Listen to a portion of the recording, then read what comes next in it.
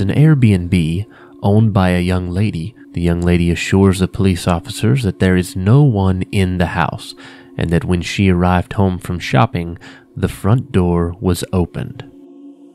At first it seems like an empty house, but as the officer moves on, unexplained things begin to happen. As he heads up the stairs, watch this bedroom door. It seems to open all by itself.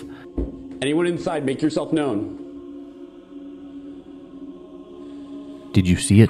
As he rounds the corner, this door is already moving and already opening.